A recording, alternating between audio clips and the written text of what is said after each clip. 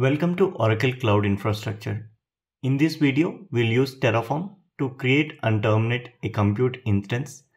Before we begin, I would recommend you to check our previous videos mentioned in the description to learn more about installation and configuration of Terraform on an OCI Linux instance. To prepare your environment for creating a compute instance, collect all the information you need to create and connect to a compute instance, such as a pair of SSH keys, public and private, a compartment ID, subnet ID, shape of the instance, source ID for the image of the compute instance. And to find the source ID for the compute instance, go to Image Release Notes, click on the preferred image and click the latest image. Find the image for your region and copy the OC.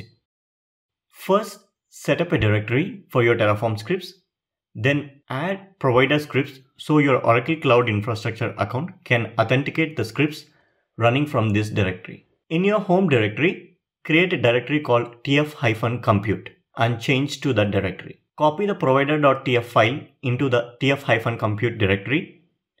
We have already demonstrated how to create the provider.tf file in the previous video. Please check the video description for the link.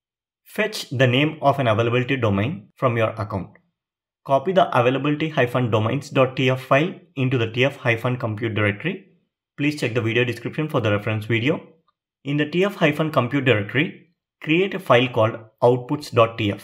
To get the name of the first availability domain in the list of OCI_identity_availability_w, add the following code to the outputs.tf. Save the outputs.tf file. Run your scripts with Terraform, and when prompted for confirmation, enter S for your data to be fetched and displayed in the output. Finally, declare an Oracle Cloud Infrastructure compute resource and define the specifics for the instance. Create a file called compute.tf. Add the following code to compute.tf.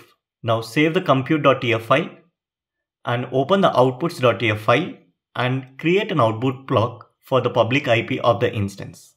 Save the outputs.tf file. And to create your compute instance with the Terraform, run the following commands. When prompted for confirmation, enter S for your resource to be created. After the instance is created, the outputs that you define, including your public IP address, are displayed in the output terminal. To connect to the instance, enter the outputs for your compute instance. Copy the public IP address from the output, and from your Linux machine, connect to your VM with this SSH command. Optionally, after you no longer needed your compute instance, you can terminate it with the following command. We have now successfully created and terminated the compute instance using Terraform in OCI.